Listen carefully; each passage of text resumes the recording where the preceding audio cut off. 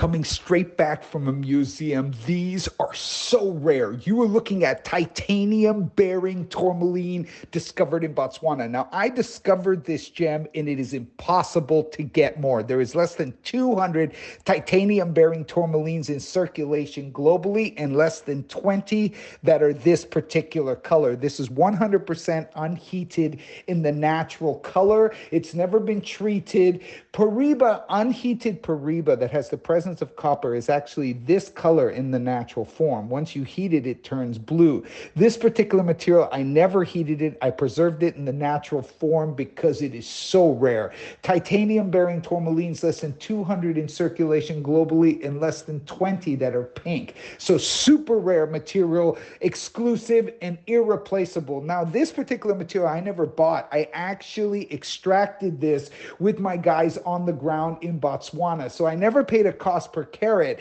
I basically just paid the cost for mining. So whoever basically gets this is getting this material at a price based off my cost that is so far from reality, it can never and will never be able to be replaced again. The stone weighs in at 13.5 carats.